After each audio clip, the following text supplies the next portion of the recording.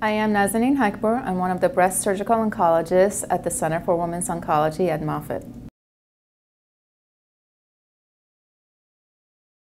What I enjoy about my job here at Moffitt is taking care of women with breast cancer, and to be able to see the woman for the first time and go over all of their surgical and treatment options.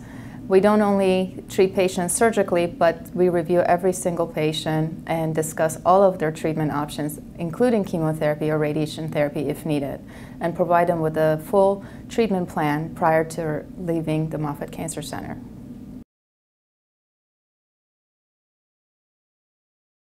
I feel very strongly that we should be able to provide further education and training, especially in the breast area, to the graduating doctors that will be out there taking care of patients with breast diseases.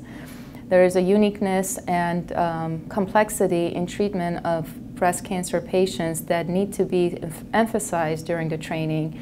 And our patients that come to see us take part in the role of training and teaching process that is important in providing the next generation of physicians out there with this important training.